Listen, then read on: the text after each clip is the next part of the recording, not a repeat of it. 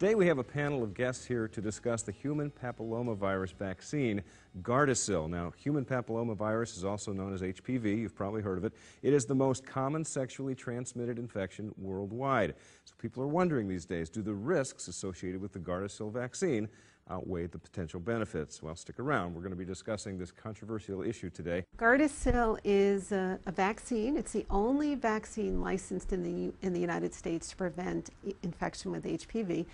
It's made by Merck & Company, and it's a vaccine that's directed against 4 types of HPV.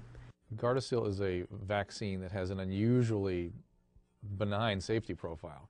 The only concerns I've ever seen is when it's being administered with meningococcal vaccine simultaneously, and since they've stopped doing that, I've not seen any reports of any meaningful reaction.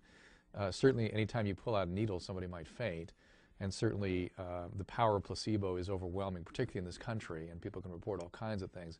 But this is a vaccine that will save tens of thousands of lives. And at least helping teens to maintain abstinence through high school or perhaps through college.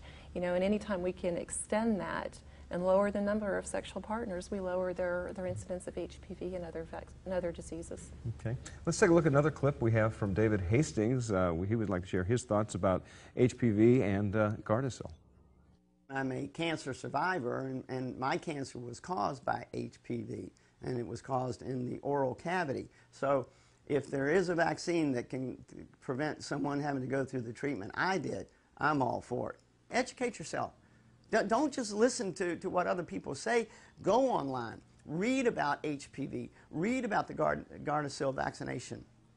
Don't just sit there and say, I don't want my daughter or my son, hopefully, to get it because they're going to have sex. And, you know, I don't want them to have sex. That's ludicrous. They're going to have sex. And I would hope that you would hope that they would have sex. Otherwise, how are they going to reproduce?